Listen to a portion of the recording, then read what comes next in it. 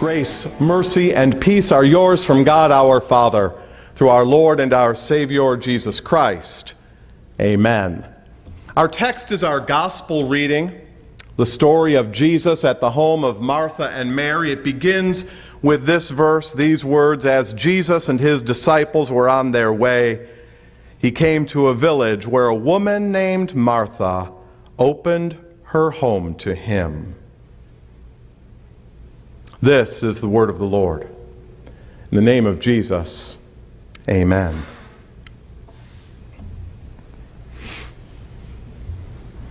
All of the comfort dogs in the comfort dog ministry, as soon as they begin their training, not only are they given a name, they are also given a Bible verse. And that Bible verse is actually part of their name.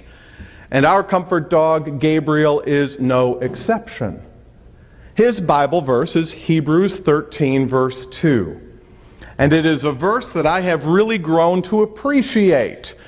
It's the verse that says, "Do not neglect to show hospitality to strangers, for thereby some have entertained angels unawares."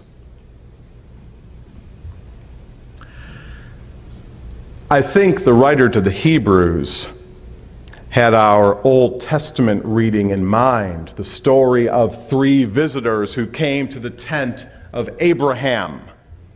And Abraham showed hospitality toward them, and he was completely unaware initially that those three strangers were Jesus and two angels. But he gave good hospitality to these strangers who had come across his path. And in the ancient world, hospitality was important because they didn't have McDonald's and Motel 6s on every corner. And when strangers would travel, they often would need a place to eat and a place to rest.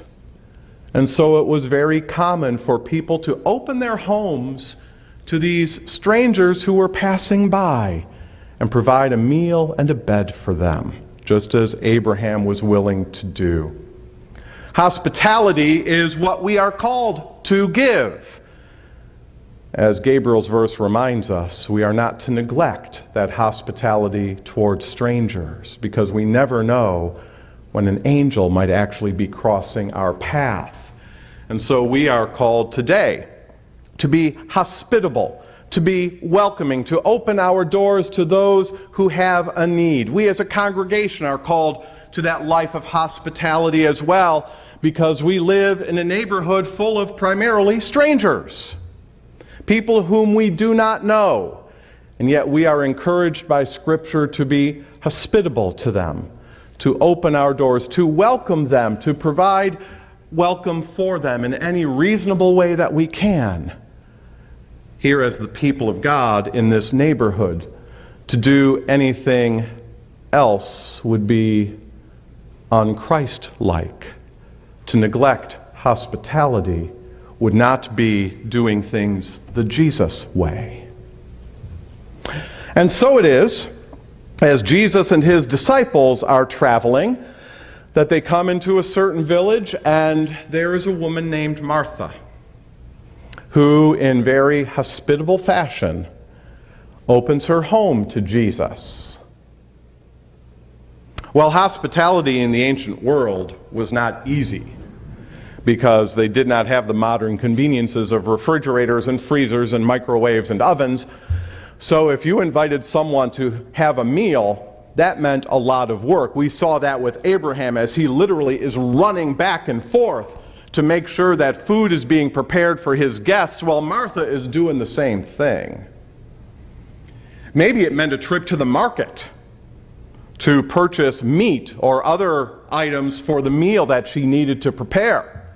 And of course, she'd be cooking the meat. She'd have to bake bread. She'd have to prepare everything else because it wasn't sitting in a freezer waiting to be microwaved. There was no Tupperware to have leftovers stored in the refrigerator. So when Martha invites Jesus, and maybe the rest of the disciples, the text is unclear on that, when Martha invites at least Jesus to her house, she wants to put on a good meal, And so she's hard at work, and she probably expected that her sister Mary would be helping her in the kitchen. But in the midst of Martha's frantic efforts to put a meal together fitting for this visiting rabbi, what is Mary doing? She's just sitting there.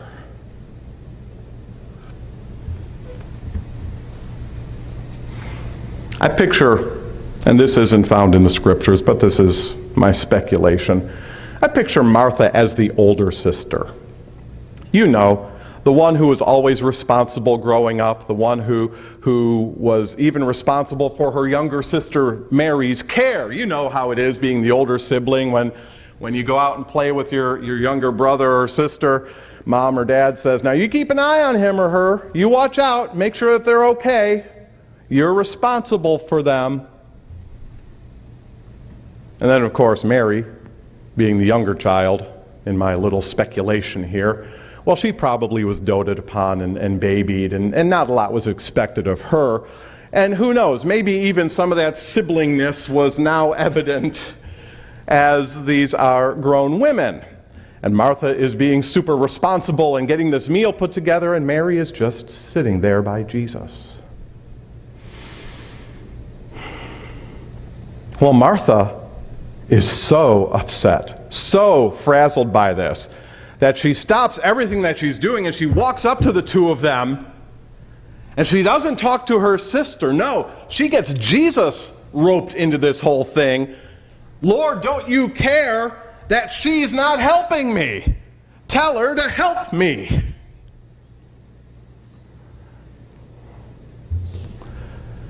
You can hear the frustration in Martha's voice as she has been frantically trying to put a meal together and her sister isn't doing anything. And then Jesus says those words, Martha, Martha. And I don't think he was saying them in a patronizing manner. I don't think he was saying them in an angry manner, but when he says her name is Martha, Martha, take a breath. Just stop for a moment. You're so anxious about so many things. But there's only one thing you need to worry about. And your sister Mary, she's chosen the good portion. Martha was so worried about making sure that there would be enough portions of food that she overlooked what Mary had discovered, the good portion. Mary wasn't just sitting there. Mary was listening to Jesus.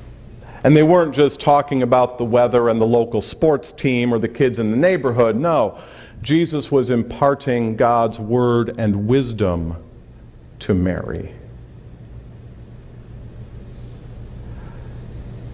And Martha was missing out on that. So Jesus has to remind Martha not to be so distracted by everything else that she missed what was really important, the one necessary thing, the good portion. And Jesus goes on to say, no one's going to take that away from Mary. I'm not going to let you take her into that kitchen and miss out on my word. In fact, Martha, here's what I'd like you to do. Forget the kitchen. Have a seat. Listen to my word. Let me share with you God's wisdom. Let me teach you about the reign and rule of God in this world. Let me share with you the promises of God. Because that really is the one necessary thing. Now, this doesn't mean that Martha was a bad person. Doesn't mean she was not a person of faith. In fact, we encounter the sisters on another occasion after their brother Lazarus has been dead for 4 days. And Jesus finally makes his appearance, even though he had been notified that Lazarus had been sick. Jesus delayed Lazarus died. And when Jesus and the disciples arrive at the home of Mary and Martha, it is Martha who greets Jesus. And she has this wonderful conversation with Jesus about the resurrection. And she confesses, I know I will see my brother again on the resurrection at the last day. And Jesus says, I am the resurrection and the life. Do you believe this, Martha? And she makes her great confession. Yes, Lord, I believe that you are the Christ who is to come into the world. So Martha is a person of faith. But in this instance, her priorities got mixed up. You see, Martha and Mary viewed Jesus differently on that occasion. Martha viewed Jesus as a guest. Mary viewed Jesus as the host. Martha saw her role as the one to serve Jesus. Mary realized that Jesus really had come to serve her. And that more important than food for the belly was food for the soul. And that's what Jesus came to provide. That was the good portion that Mary was enjoying, while Martha was busy putting together other portions of food. You see, that's the rhythm of our life with our Lord Jesus. Is we come here to his house, not to serve him, but so that he can serve us, that he can fill our souls with his word, that we can partake of his supper, where we are the guests and he is the host, offering his own precious body and blood for the forgiveness of our sins. We come here to be served by Jesus. And then, having been served and nourished by him, he sends us out, where we encounter strangers and where we show them hospitality as we are taught to do. We show them Jesus' unconditional love as we care for them, as we pray for them, as we pray with them, as we speak to them the words of God's wisdom that we have received in this place. And after a week of caring for other people, we're pretty spent. And that's why we come back here, so that our souls can be nourished and refreshed by Jesus, so he can serve us and show hospitality toward us, and then we can go back out there again into the world for another week and spend ourselves in hospitality and love and care for others, and then come back here to receive from Jesus and go out there to give to others, and come back here to receive from Jesus and go out there to give to others. That is the rhythm of the life of a follower of Jesus. We let him serve us. And then we serve him by how we serve others around us. That's what we are called to do as his people. That's what we are called to do as this congregation. I always like those Motel 6 commercials. Got Tom Bodett with his good old boy voice,